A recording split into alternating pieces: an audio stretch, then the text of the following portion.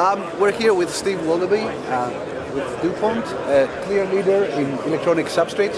Steve, would you like to give us a quick tour of what we can see here at your booth at the show? Sure, I'd love to, Harry. Thank you.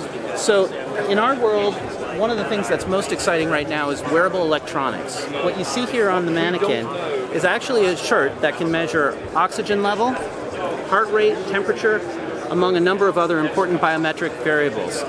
What's unique about what we provide for this is we provide the first manufacturing-ready solution that can use existing types of manufacturing equipment, existing connector technologies, as well as stretchable, washable materials. So these materials will stretch and come back with solid performance throughout. They'll wash to 100 cycles, strong performance on these materials, in a pretty exciting space. We see a lot of opportunity in health. Excellent. The clear leader, a lot of these substrates need to be transparent, so... Correct. So this is a joint venture between DuPont and a sister company, Teijin Films. And this joint venture actually makes clear substrates, flexible substrates, PET, for industries such as sensors, displays, and photovoltaics. So you can actually see an example of these types of materials here. These are blood glucose test strips that use both DuPont printed electronics, such as silver chlorides, as well as the PET substrates that our sister company makes. Up here you can see a touchscreen where we actually make silver materials that can be printed on ITO and silver nanowire to give you superior performance in a touchscreen module and allow you smaller, thinner bezels.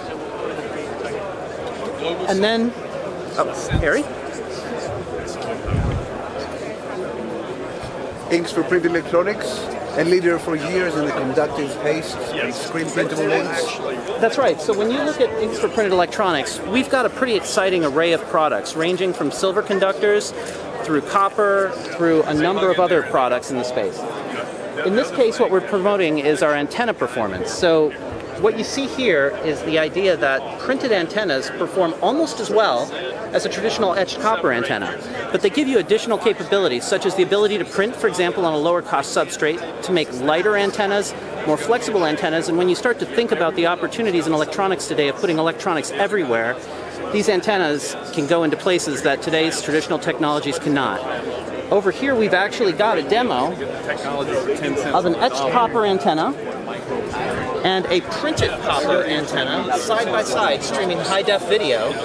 And what you can tell with these laptops is, for practical purposes, there's very little difference in performance between these two antennas. You can see it yourself streaming real video straight from a laptop. Great. Final question. Yeah. DuPont inks for printed wearables versus printed electronics. Stretchability becomes key. Is that a topic that you guys are researching intensely? It's one of many. So what we're really looking at is broadening the application space for printed electronics. You can see that we're doing work for antennas, for stretchable wearable materials.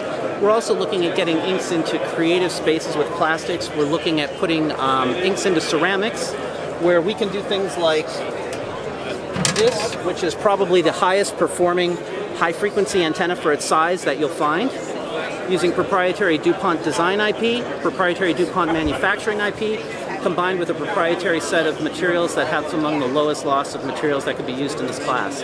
Put them all together and you have an antenna that's hard to beat. So we've got some very exciting things going on in this space. Thank you very much. How are you finding the show so far? So far it's been great. As you can see, overwhelmingly busy, a lot of people with a lot of interest and a lot of excitement. We're really feeling good about the show this year. Thank you. Thank you.